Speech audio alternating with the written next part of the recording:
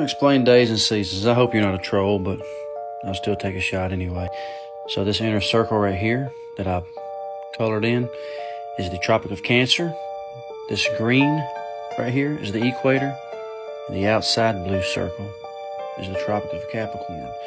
So the sun migrates between the tropics throughout the year, giving you your seasons. The sun is not 93 million miles away. That's a different video. And you can actually prove that the sun is not 93 million miles away, but that's a different video.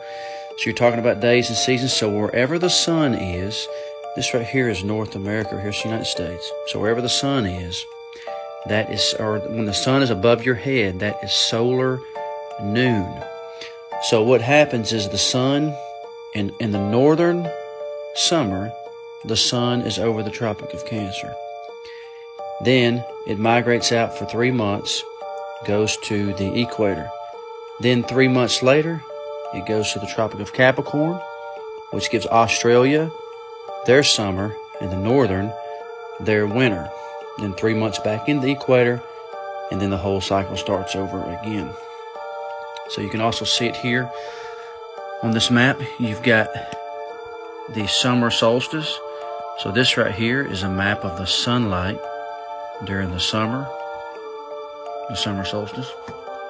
And over here is the winter solstice, the map of the sunlight. You can see it's a little bit different on the winter solstice than it is the summer solstice. And let me turn these lights out for a second. Hold on one second.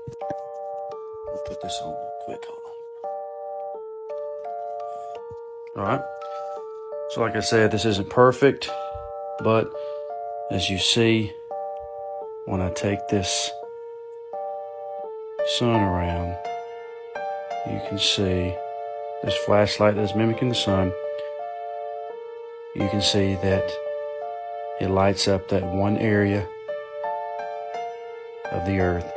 So the sun migrates between the tropics, creating the seasons. The sun marks the days, a 24-hour day, a solar day. So,